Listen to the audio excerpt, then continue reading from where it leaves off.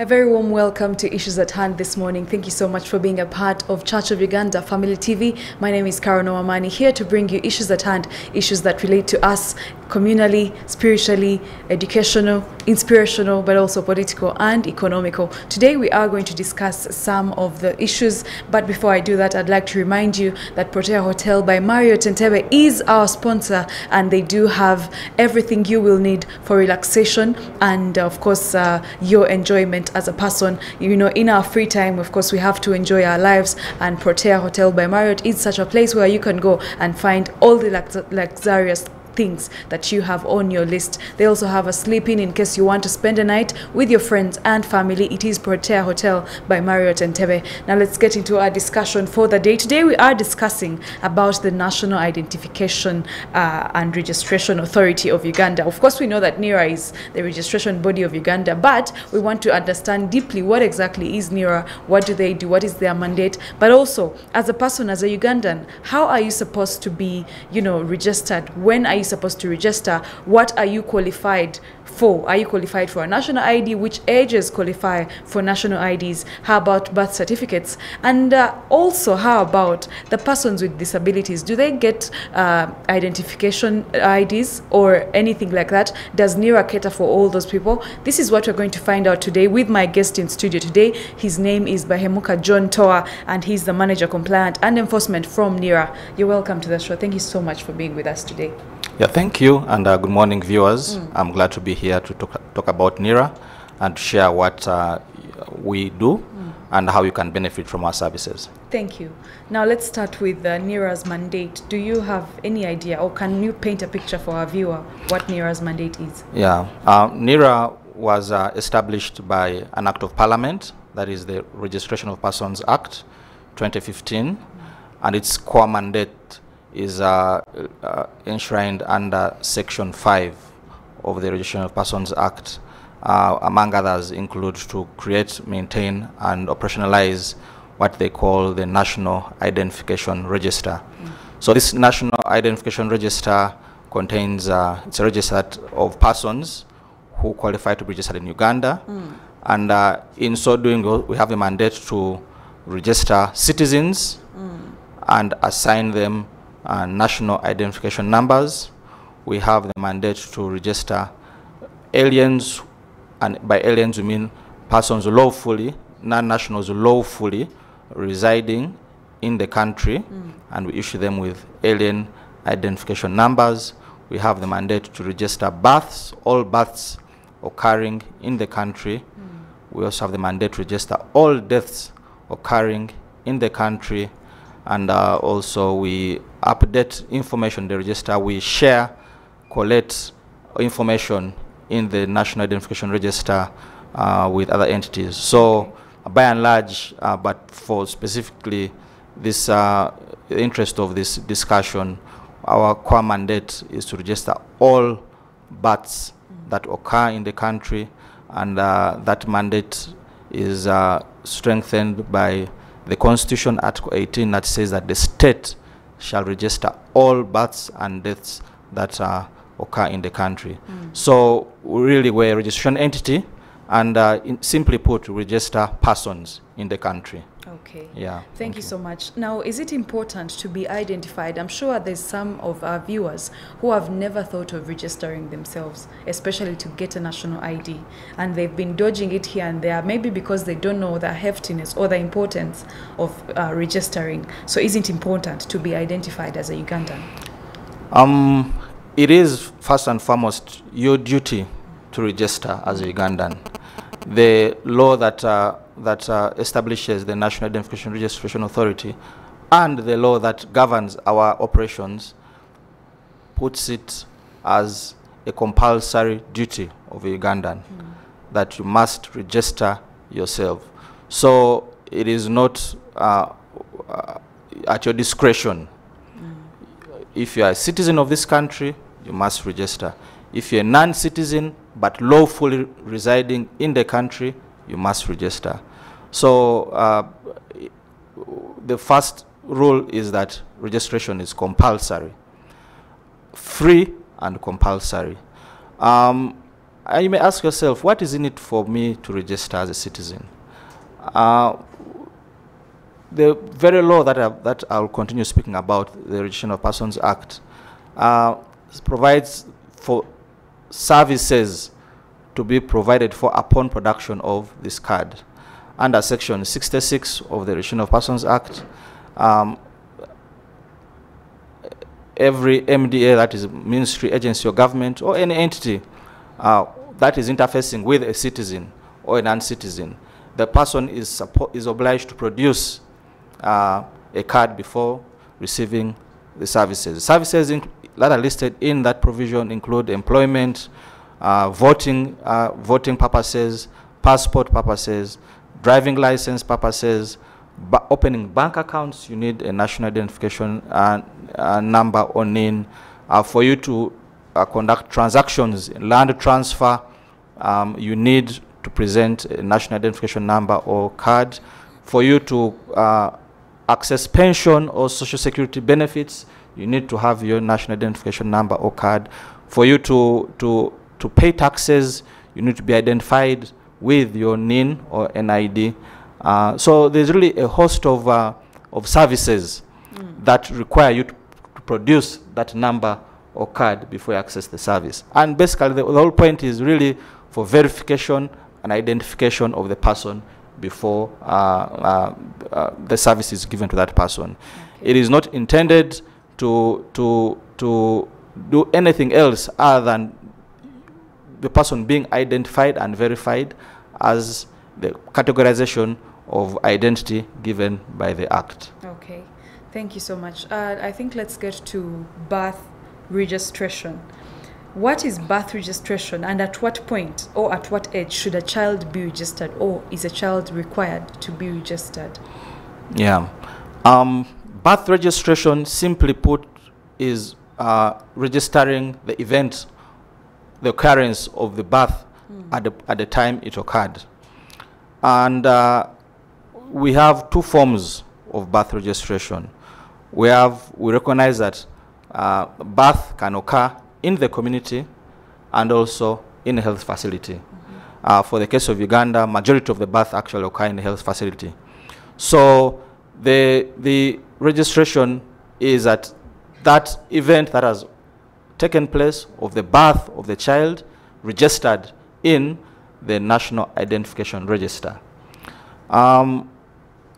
At what point, at what age should a child be registered? The law says immediately the event occurs, register that birth. And the beauty about Uganda is that we don't only stop at registering the birth. We go ahead and issue an identification number to a child. A national identification number, according to our law, is issued to a child upon registration of that birth. So just to demystify the notion that we only identify persons when they reach a particular age, no. Under our law, upon registration of the event of birth, the child is identified and issued a national identification number. That number is yours for life. Your entire life, that number is what uniquely identifies you from me and you. So birth registration occurs at immediately the event occurs. The hospital, if the birth occurs in a health facility, the in charge of the health facility is required to notify NIRA about the birth, and then NIRA turns that notification into registration. If the birth occurs in a health facility, the parents are by law required to notify NIRA about the event of the birth, and then the particulars are taken, and a NIN is issued upon registration of that child. So if you happen to be in a health facility and you've given birth to a child, please, parents, ensure that the health facility notifies NIRA about that birth, and then we will proceed to register the birth and issue a national identification number. We always encourage mothers during the period of their 9-month period, pregnancy period, they take it upon themselves to, first of all, identify themselves. Because one of the requirements for birth registration of nationals is that you'll be required to have your parents' national ID. This is because identity as a citizen goes with your origin. And for us as a country, our laws, you can acquire citizenship by birth. And by birth does not mean being born in the country. By birth means your place of origin. And that is derived from your parents or grandparents. So as a mother who is expecting and is not yet identified, we encourage mothers to get IDs during that time, such that by the time they give birth, they have the complete documentation, have complete information that would allow their children to be registered, for the birth to be registered, and the children to be given a national identification number. Okay. We all have places where we come from. For example, villages and ancestral homes, basically. And in these homes, we have some people who are maybe less advantaged or less privileged, and they get to give birth not in the hospital. So in cases where somebody has given birth but not in a hospital or health facility, then what do they do to acquire a birth certificate or to register as a new birth? Yes. So that category of persons are of that scenario, we refer them to as community births. So births that don't happen in a health facility. And by law, the parents are obliged to take steps to have those children registered.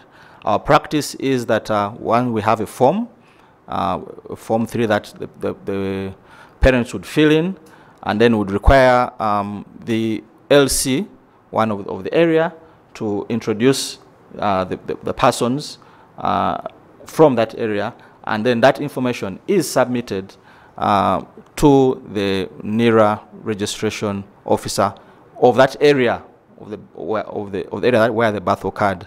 The practice also is that we have the birth notification records at the sub-counties, where our local government officials would notify NIRA as government representatives who are on the ground, would be able to notify the registration officer in that area about the births of a child. But importantly is that the parents must have national identification IDs, because, like I said, and I'll say this again, at NIRA we start our identification process at birth. And so you're either registered as a citizen or a lawful resident non-citizen. So for you to register as a citizen, you derive your citizenship from your parents or grandparents. So that documentation would facilitate the registration and subsequent issuance of a national identification number to a child. So for those in the community, you make use of your local leaders on the ground, your parish chiefs, your town clerks, but importantly, the onus is on the parent to take steps to have the child registered. Okay. Yeah, or guardian or person responsible for the welfare of the child. Yes. How about these people who did register at birth and they're already old, but they would need birth certificates in some of their errands? Maybe they're going out of the country, or they're going to ask for a job and they require a birth certificate. How do those people get birth certificates then? Yeah, thank you.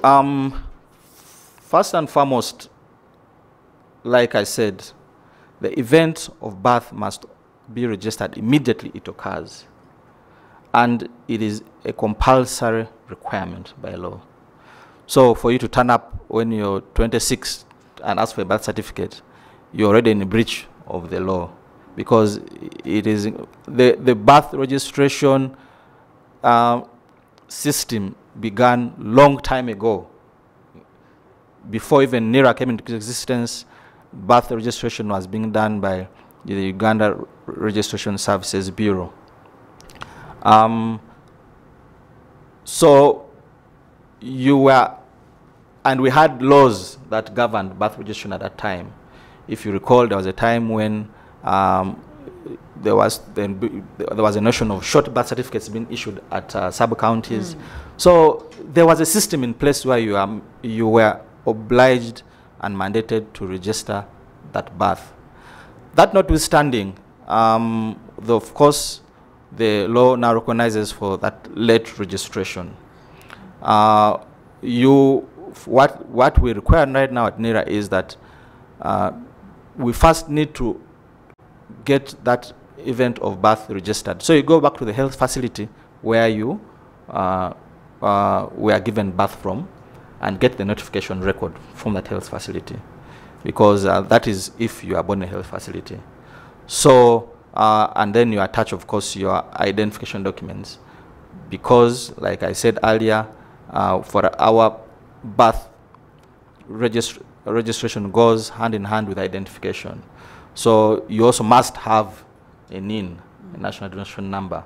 So once you have that documentation from your health facility where you are born and your national identification card, you pay a fee of 5,000 shillings for the birth certificate, and then you present them to a nearest NIRA office to you, and then your birth certificate shall be processed. But we are moving to discourage late birth registration.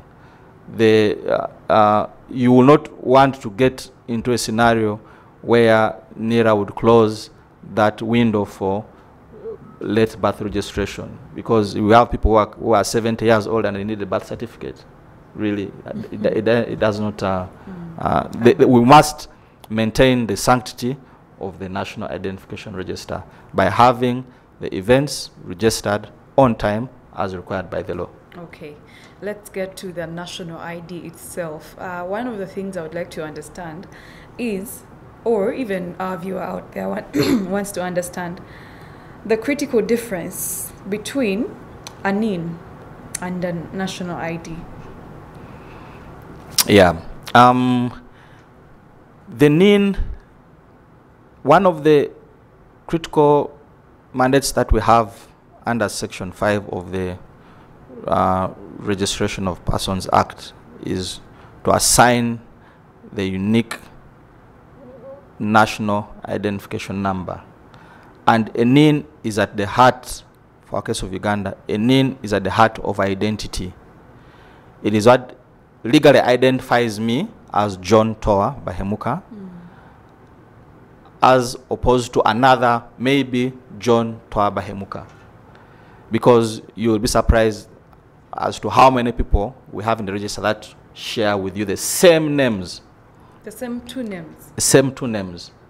So it is a mechanism that scientifically, a combination of both your biodata and biometric features that now, after that generation, gives you a number that is unique to you, and it is only to you.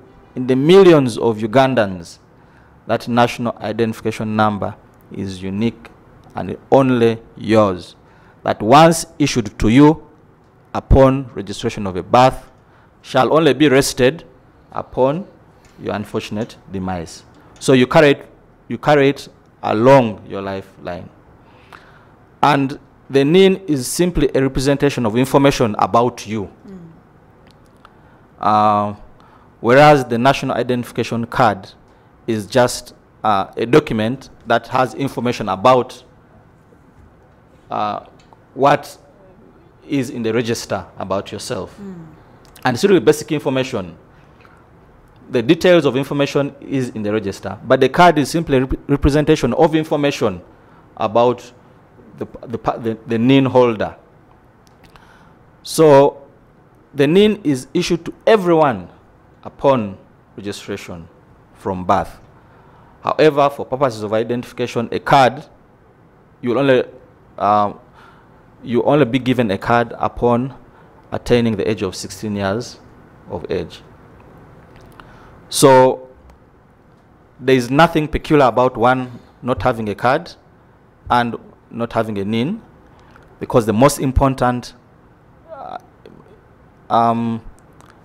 feature or what we issue is the NIN.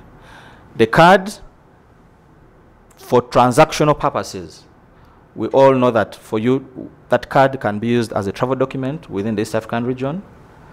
That card identifies you when you're going to receive some services. For instance, services that require a particular age of people. If it's voting, you know, voting is only permitted for persons who are above 18 years of age.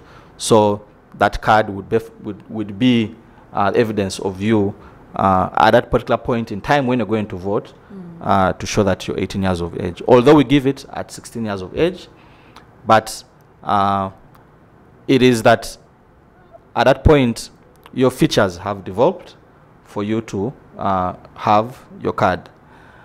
And we update that information every time we get an opportunity to interact with you. Okay.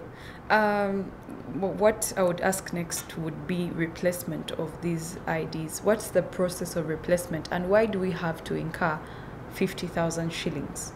Yes. Replacement, first and foremost, that card is given to you free of charge. Initial registration is free of charge.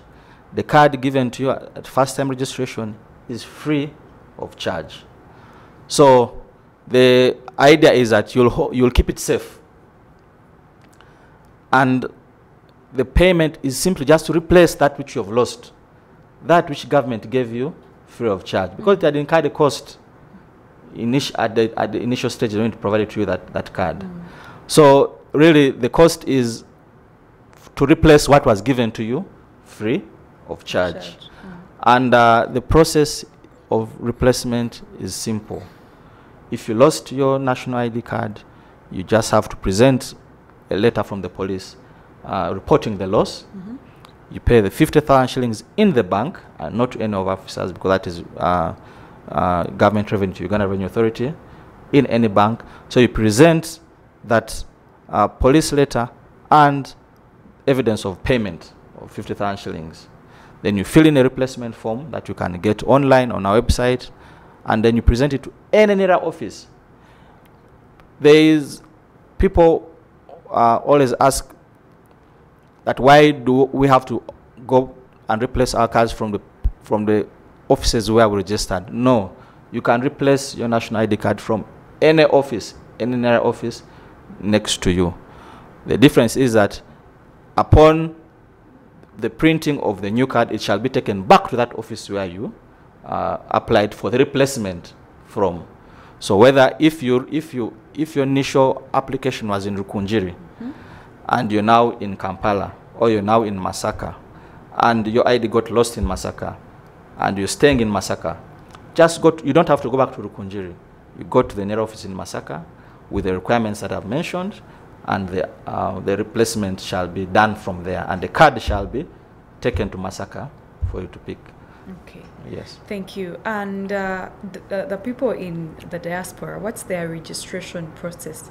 If somebody is out of the country and they need a national ID, yes, they are Ugandan, but maybe their national ID, first of all, got lost, or they even didn't register for one and they need one. Yes. We'll go back. Yes, we have also a duty to register citizens outside the country. And to that extent, NIRA has set up registration points at select missions abroad. Under the law, it classifies and categorizes missions in Uganda as registration centers. So we have established registration centers in fulfillment and compliance of that provision of the law in a few missions, that is in Nairobi, in South Africa, our mission in South Africa, in United Arab Emirates, UAE, in Abu Dhabi. We have in Washington, in New York, we have in Canada, we have in Berlin, Germany, we have in Australia. So those are the missions that we also have in Brussels, and plans are underway to set up in a few other missions. So persons who are there should present themselves to those missions. The way the registration system works is that you need to physically present yourself for capture of your biometrics. So because your fingerprints, your face need to be captured from your physical person. So it cannot be, for now, it cannot be done online. It requires your physical presence. So persons in the diaspora in those countries can go to our missions in those places and register. The data is, of course, it is processed centrally, but the cards are taken back to those missions to be collected from there. Yes. We live in a world where, of course, there are some people who are less advantaged than others, and these are the PWDs, the persons with disabilities. And I'd just like to understand, where do they stand in all this? Can they also be registered? Do they receive the same services as other people? And what's the process you go through to identify them? Yeah, we recognize that NIRA's role is a role that is all-encompassing. We register all persons regardless of their physical disability. We are mandated to do that. So all our processes takes into consideration persons with disabilities. And that is in compliance with our provisions of the law. We do not discriminate against persons with disabilities or any form of physical or otherwise features of a person that would not enable them be registered and be given a NIN.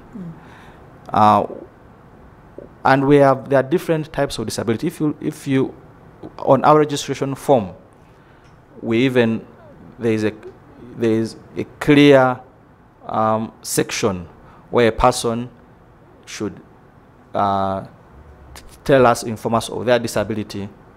That information is recorded in the register, but we go ahead and capture them based on how they are, because it is not their fault that they are that way. And we have made these laws saying that every person must register, so we must, as the entity, go ahead and execute our duty to that effect. So we register them regardless of their disability. Those whose biometrics can be taken, we take. Those whose biometrics cannot be taken, we take, and also indicate it very clearly in our system that this person is disabled. We have deliberately taken services to those people where they are because of their physical inabilities. We have taken services closer to them. We always have outreaches for the disability, the elderly. We worked with the organizations of groups of those categories of people to give them special services. We do recognize that even the elderly, most of them have worn out fingerprints, and yet fingerprints are a key biometric feature for us to be captured. But we recognize that and also proceed to register those whose fingerprints cannot be read, because we have that legal duty to identify them. And we indeed have in our register persons whose fingerprints cannot be read but have been issued with national identification numbers. The plan, however, is because we execute the mandate using technology, and technology evolves. So there is emerging technology to capture other types of biometrics that right now we do not have, and that is the iris.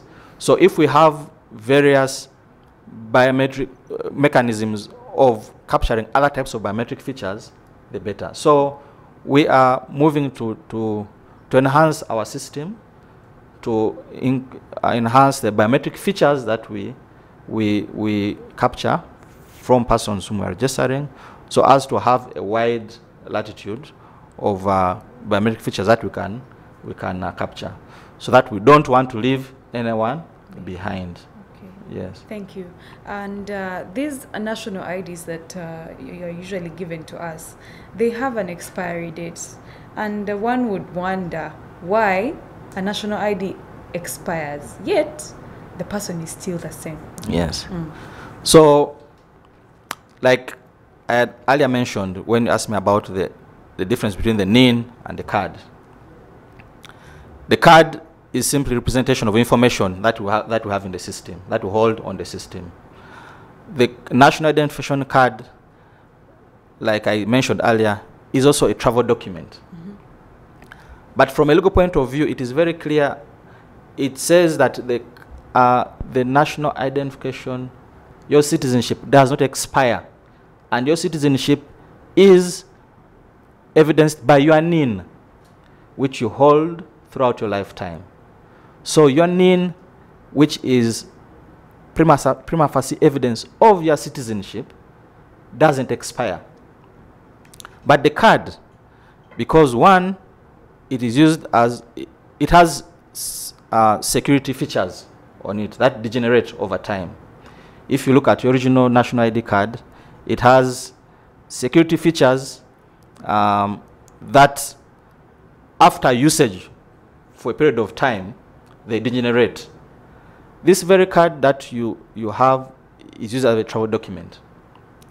The ICAO International Air Travel Rules state that air travel document must be renewed, and they set periods for renewal. Because your face is an identifier in travel, you must be renewed. You don't look the same way you looked 10 years ago. So for that reason, we must renew that card. That document in itself, at the end of 10 years' time, we must comply with that requirement that we must have it renewed. So the renewal is just to the extent of the card, the physical card, but not your identity as a citizen duly registered and assigned a NIN by the country. So it has nothing to do with citizenship. The only difference is that we use it as a travel document, and also it has security features that degenerate over time and therefore cannot be used in transacting a business or for services that I stated earlier that you would be able to enjoy if you present the same.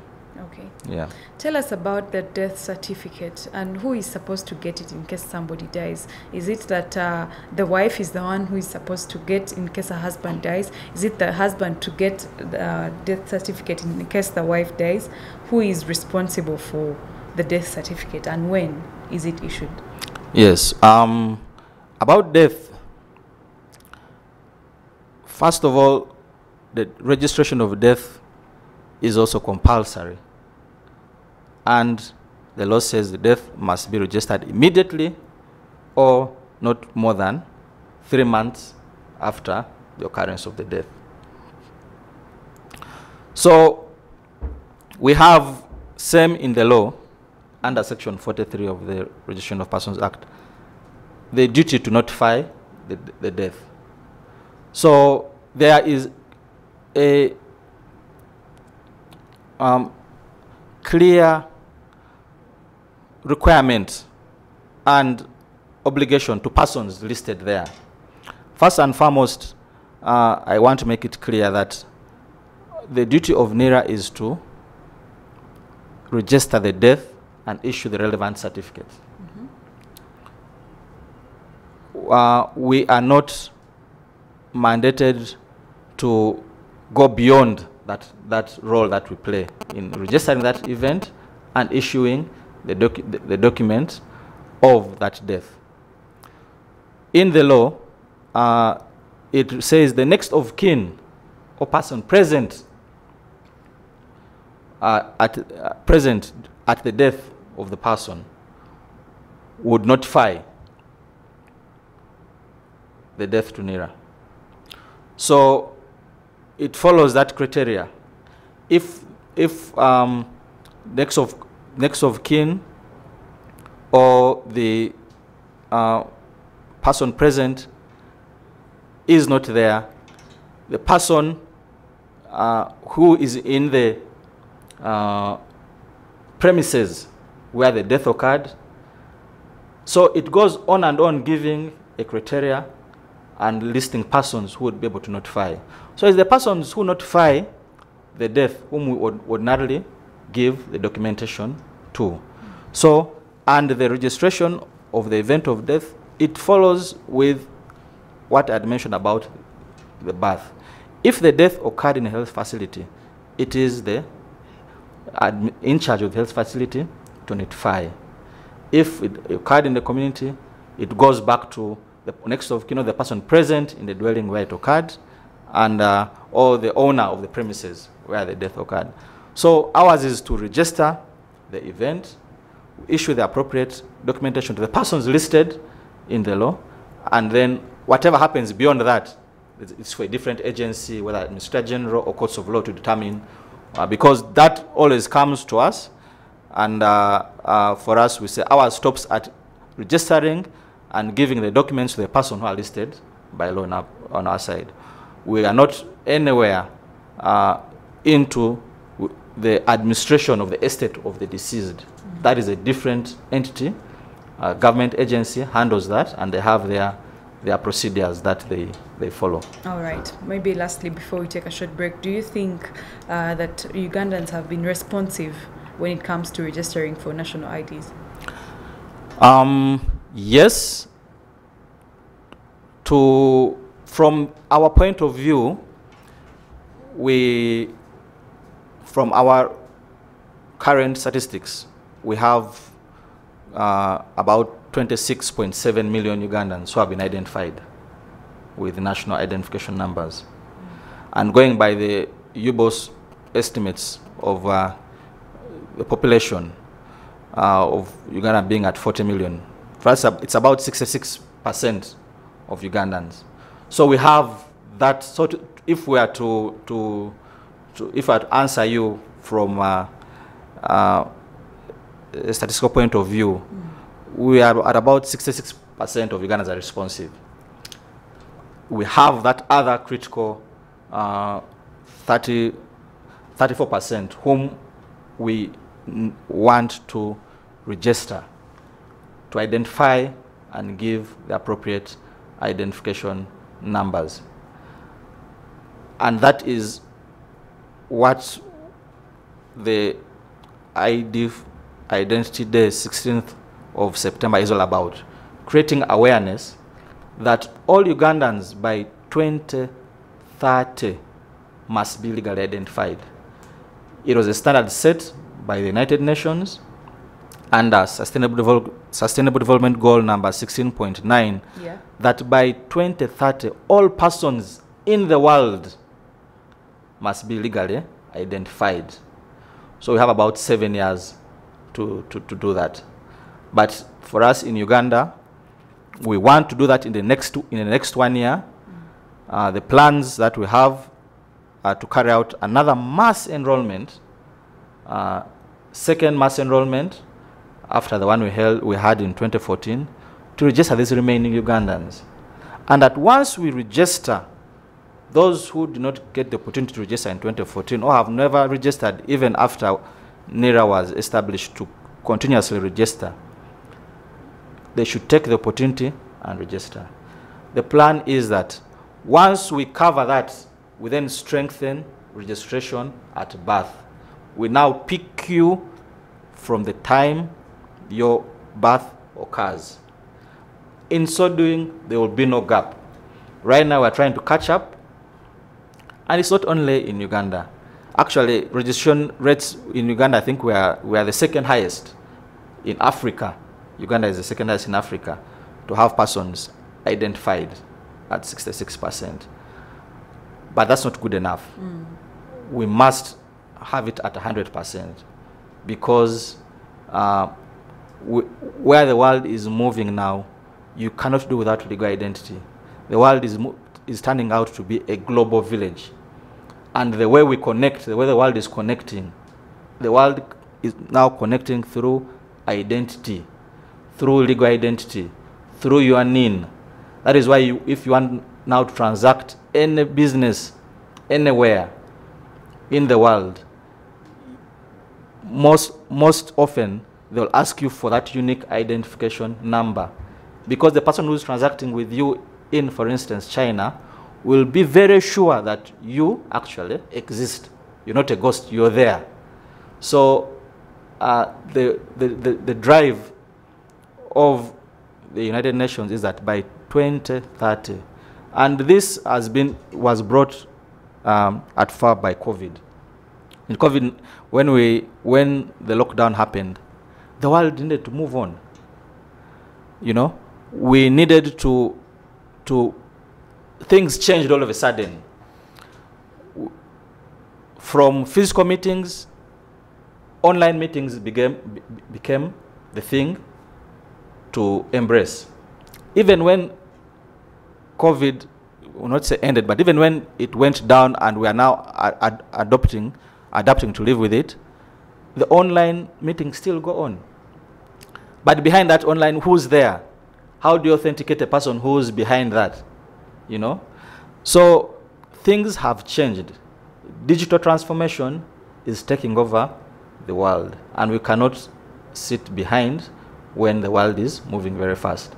And at the heart of that is identification. So that's why we're saying we need to have every Ugandan registered in the coming exercise that we're planning for. We're going to enhance our systems to catch up with the latest technologies in the ID systems. We're going to enhance our national identification cards and also enhance biometric features that we have, all in a bid to catch up with the moving identity ecosystems everywhere in the world.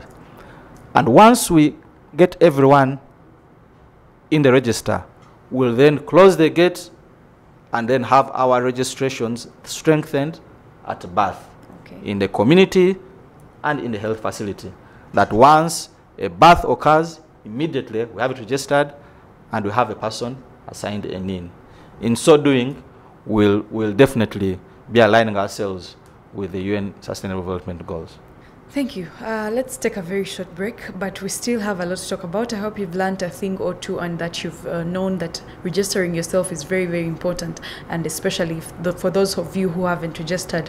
There are those of you who are waiting for replacement. It's 50,000 as you have had, and that money goes as revenue to the government of Uganda. And right now, my name is Carol. We shall take a short break and return more shortly. We are powered by Protea Hotel by Marriott Entebbe. Don't go away.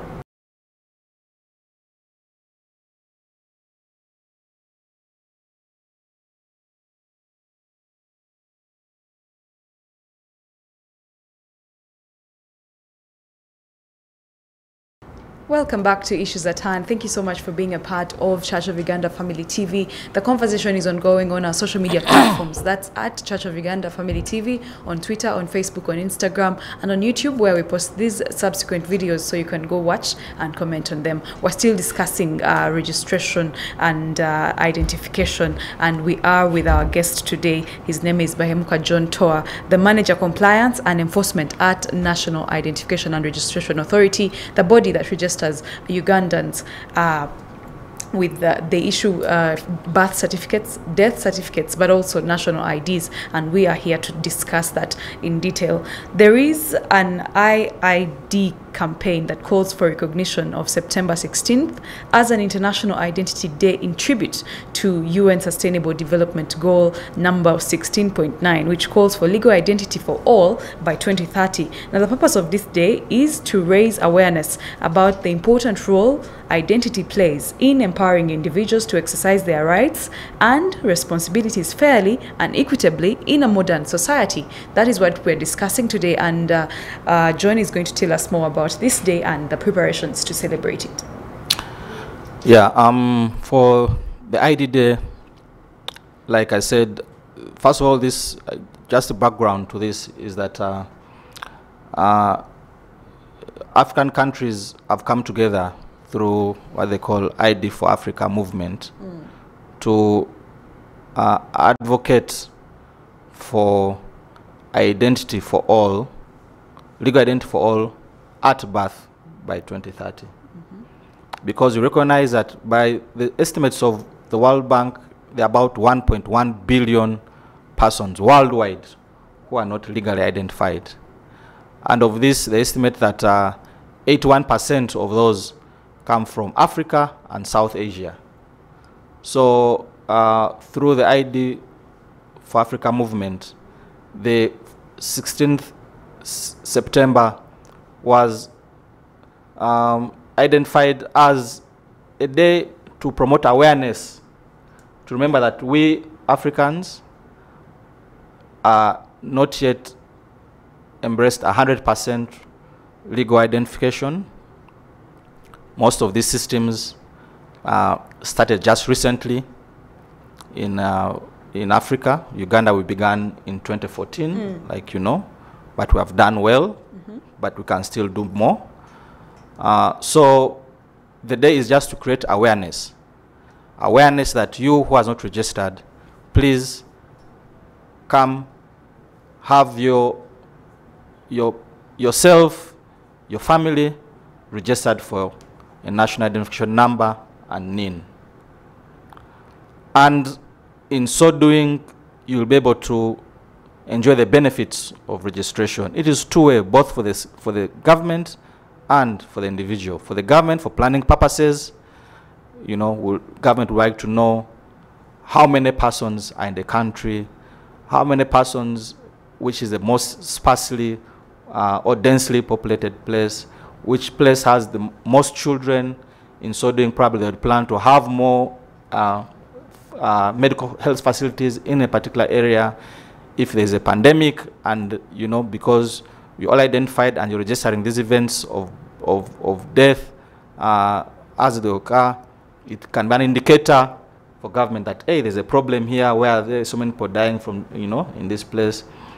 If it's a birth registration and, you know, we're having so many people registering in birth in country X, county X or district X, you know, government can then put their more resources in relation to support, you know, that. So then you as a citizen, to facilitate your transactions, if you're dealing with person who's selling land, you know, you're not dealing with the wrong person, you're dealing with the rightful owner of the land, you know.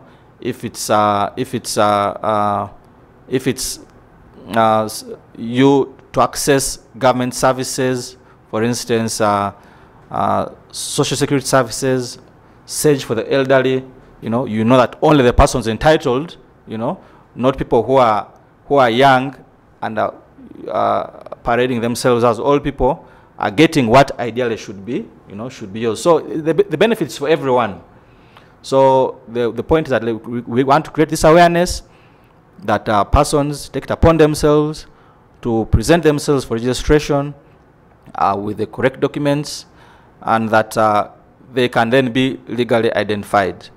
Also that because services are now tied to persons presenting this identification number and document, we want also to move to the persons who may not be able physically, you know, to have their identity registered. So we want to have deliberate drives for inclusion and not to be seen to exclude people to their detriment. I want to be seen to be aware that even our processes, our technologies should meet the needs of those who ordinarily are not benefiting as able citizens. So this drive for this particular purpose on the 15th and 16th of September, we'll be having our registration desks at the Constitutional Square for walk-in clients.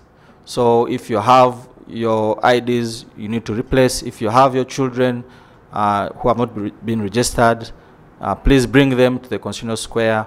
If you have your births that you have never registered, please come with those notifications and we have them registered. it's going to be a full package of NIRA services. If you ever registered and you don't know what happened to your registration, we shall be having information desks there that will give you real-time answers to the queries that you may have on your registration. The day really is about awareness and also providing the services closer. We are bringing the services to you, and you won't have to come to office, but you'll just come to the Constitutional Square for 2 days. That is on Friday 15th and Saturday 16th, which is actually recognized as the International ID Day. But bottom line, this is really an awareness campaign that please come register. Registration is free, registration is mandatory, and registration has benefits. Okay, thank you so much. I think we've come to the end of our show because of time. I don't know if you have any last words for our viewers. Yeah, my last words are that the viewers, please register the events when they occur. We have had instances where people after 40, 50 years want to change their date of birth. And all this is because at the time the event occurred, they are not registered. So we want to encourage parents. We want to encourage guardians. We want to encourage persons responsible for the welfare of children. Bring your children for registering. Immediately these events occur. It will save you from all these problems in the future. That you are given a wrong date of birth because a person wasn't sure of when you are born. We know that other people, not all, do it for ulterior motives. And that is an offense. Uttering false documents, providing false information is a punishable offense under the Registration of Persons Act. Don't go there. Provide truthful and rightful information. But that can only be done if we embrace early registration. That can only be done if the children have their details registered early enough. We know that government is going to streamline most of these services on a provision of this NIN. At UNEB, a NIN is moving to be a requirement. Ministry of Education, registration of learners, you need a NIN. So do it now. Don't do it later. I thank you. Thank you so much. We thank you also for being a good audience today, and thank you so much for participating in our social media, on our social media platforms about this topic. Now, we encourage you to continue the conversation. Our video will be posted on YouTube. We encourage you to go and follow the conversation right there. My name is Carol. Thank you so much for being a part of Issues at Hand. We'll see you tomorrow. Have a lovely day. We're powered by Protea Hotel by Marriott Entebbe.